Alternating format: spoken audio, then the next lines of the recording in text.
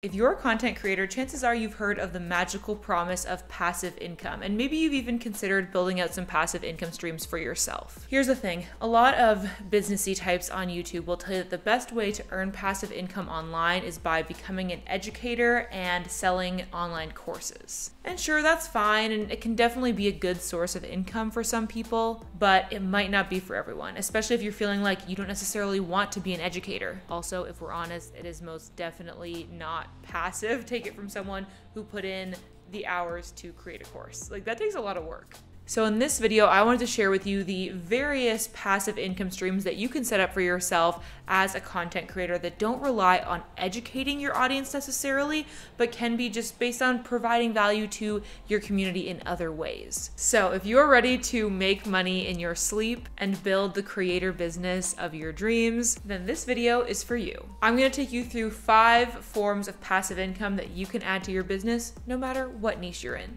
And by the way, thanks to Skillshare for sponsoring this video. The biggest myth about passive income is right there in the name, that it's passive. And if we're all honest with ourselves, passive income is never truly passive. There's always going to be some amount of work required to get it set up. Basically, passive income is not going to be service-based or like physical product-based. It's going to take some upfront work, but once it's created, it can scale in a way that is not directly tied to your time investment. So affiliate marketing is probably one of the most common passive income streams that most content creators have as a part of their business. This is where you essentially refer customers to a product or a service, and you earn a little bit of a commission off of doing that. 99% of the time, this is going to work through you having a unique code or link that you share with your audience. There are all kinds of programs that kind of amalgamate this, whether it's like Amazon Associates, so you can have like an Amazon storefront and you can link to anything across Amazon. That's probably the most popular one. Another really popular way of doing this is through a site called Reward Style.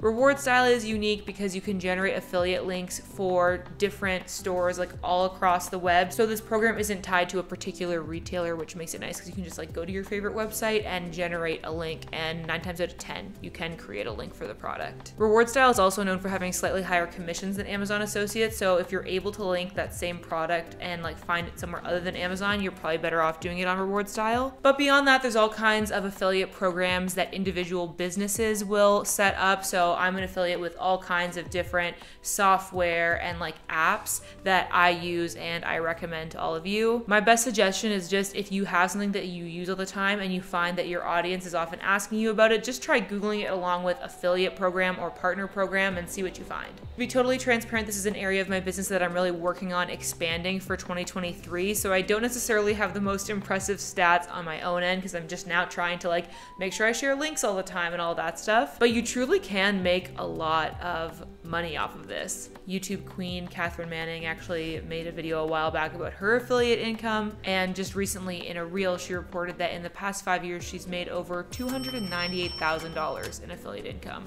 What the heck? Clearly I need to get on top of this because there's money to be made here if you are consistent about it. And obviously the more reach you get, the more it's going to scale.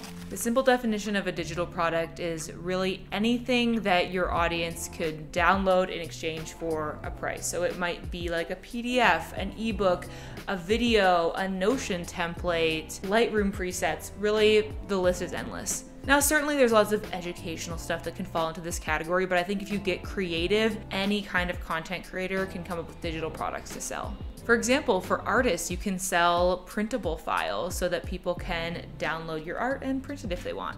If you're into productivity or organization, you can sell templates for Notion or like Google Docs or spreadsheets. For photo video people, you can sell presets and LUTs for color grading photos and videos. And of course, there's always checklists, workbooks, journaling pages that can work really across any niche. I personally have leaned really heavily into the Notion templates because I am a sucker for Notion. I use it all the time.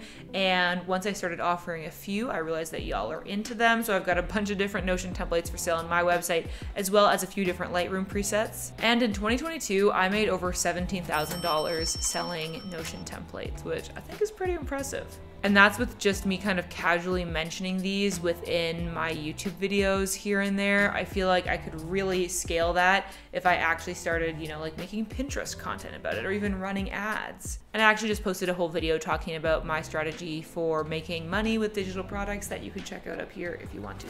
Google Adsense is a term that a lot of bloggers and YouTubers will be familiar with. This is an ad service run by Google, which allows you to place ads on your website or like here on YouTube in front of my videos. Though of course there is going to be some upfront work involved with this, so it's not technically passive because it's work to create videos or blog posts. But the reason why I've slotted it into this list is because ultimately it does keep making you money even after the initial work is done.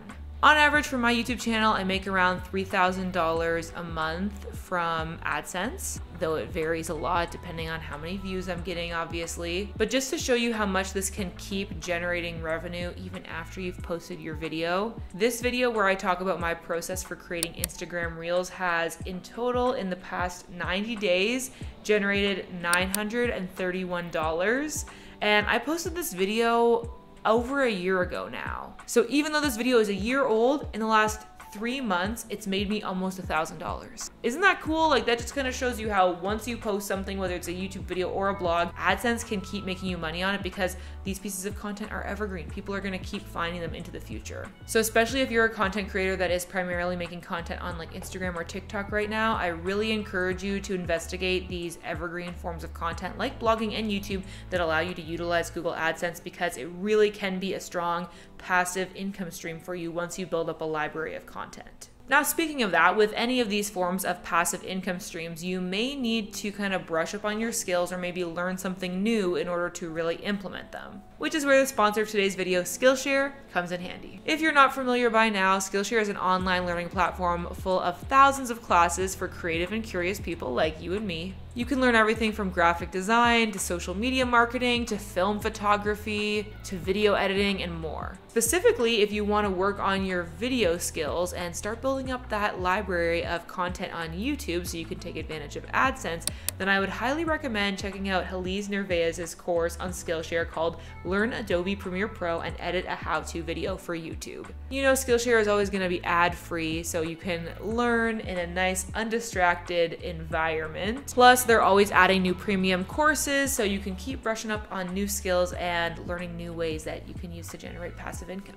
The first 1,000 people to use my exclusive link in the description will get a 1-month free trial of Skillshare, so make sure you go check that out. Here's a form of passive income that you might not have heard of before as a content creator, and I'll admit this is for like a little bit more established creators out there, so if you're already doing some brand deals, this tip is for you. You can earn passive income by charging brands more for usage rights and exclusivity. Now again, we could go on and on about what's really passive, and obviously when you are doing brand deals, it's not all passive income. You're creating a video, for the brand, but you can keep earning money, especially with usage rights, even after posting, if you kind of pitch that to the brand as part of your package. If you're not familiar with these terms, usage rights is basically when a creator charges a brand a certain fee in exchange for their right to share your content on their social media platforms, on their website. And also in some cases, you are giving them the right to then put paid ads behind your content. So they're gonna like boost it from your account. Exclusivity, on the other hand, is basically as a creator when you tell a brand, I won't work with your competitors. So you sign on their contract saying, I will be exclusive to you for 90 days after my last video with you goes live. I won't work with anybody else like in your niche. And normally they will have a list of who those competitors are. When you are doing brand deals, you should be charging extra for these things. And my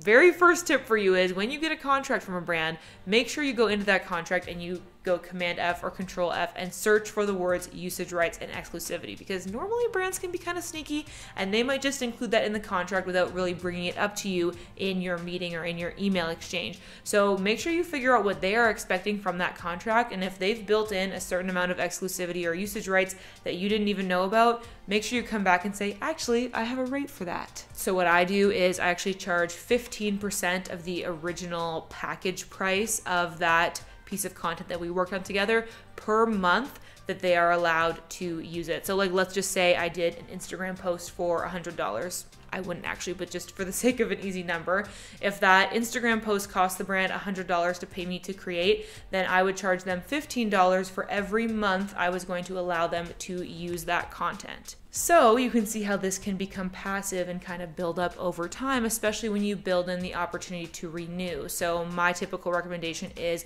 don't ever sell more than like 6 months of usage rights at a time, just in case things would go completely sideways. And 6 months from now, that brand is totally canceled and you don't want anything to do with them, then, you know, you're not stuck like allowing them to use your content in perpetuity and like being connected with them. So probably 6 months at a time is good. It also gives you the opportunity to increase that usage fee after that first 6 months. The last passive income idea I wanted to share with you is selling stock photos and videos. If you're a content creator, then chances are you might just know your way around a camera, even if it's just your phone. And if you are really good at taking photos and stock footage, then you might be able to make some money off of that by selling it to stock footage library sites. There's a lot of different companies that have like set up programs where you can submit your content and then it gets added to the library, and then when people download it, you get like a certain commission from that.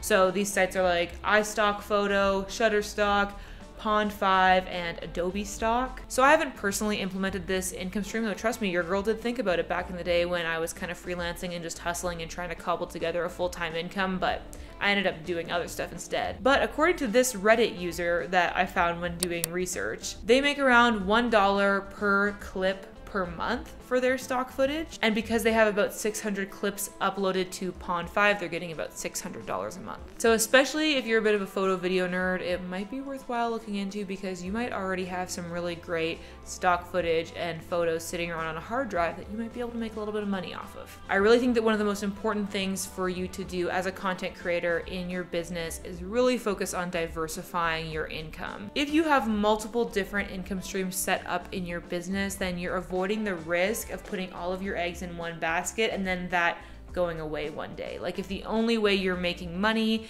is off of YouTube Adsense, for example, and you don't do anything else, then if your YouTube views really start to dwindle, you know, your income is going to go away. So by spreading it out and having a lot of different ways that you bring in revenue, you're kind of insulating yourself from any market changes that you can't anticipate. Now, of course, another common way that creators make money that I've been mentioning throughout the video is brand partnerships. And if you want to learn more about the strategy that I used to really increase my brand deal revenue and actually make over $60,000 in 2022 just from brand deals alone, then you're going to want to check out this video next, because I share the whole secret behind that. And as always, thank you so much for watching. I hope you're having adventures and following your dreams, and I will see you in the next video.